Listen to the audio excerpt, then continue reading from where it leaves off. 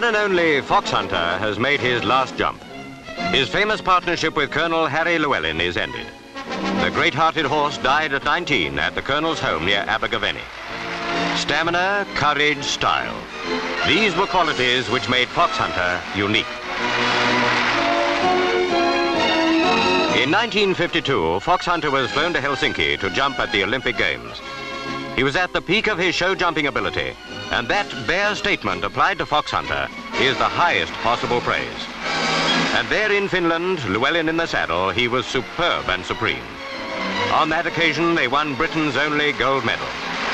In the hearts of millions whom he interested in show jumping, the memory of Foxhunter is ensured of a lasting place.